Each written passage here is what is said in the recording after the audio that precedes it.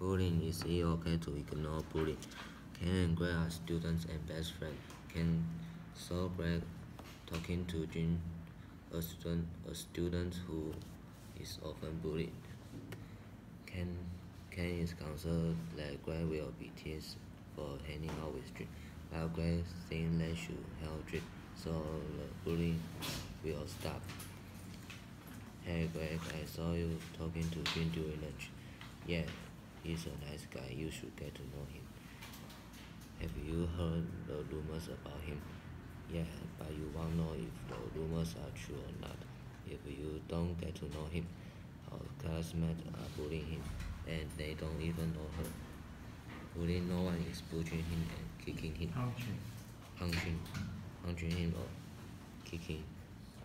kicking him. Bullying isn't just physical. Spreading rumors can also be bullying. Maybe, but what does that have to do with us? If no one does anything, Jim will keep getting picked on. No one should have to endure that. But if we get involved, we will get picked on too. Maybe, but if someone was spreading rumors about you, wouldn't you want some help? Of course I would want help, but I wouldn't expect other students to volunteer. I would ask someone for help. It's not that easy for some people. Many people who are bullied get really depressed. I feel sorry for Jim. I don't think there's that much we can do. We can do a lot. He needs more than our sympathy. We can tell a teacher about the bullying. We can tell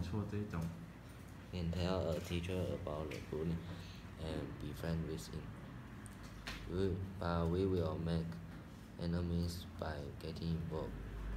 People will start to bully us. Jim's problem isn't our problem, so we should just stay out of it. But it's our problem.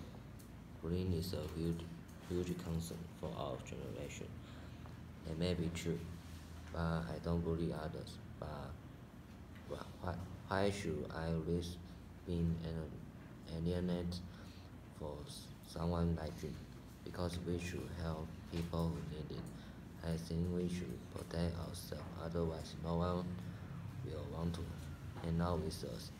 Maybe, but I still think helping Jim is worth the risk.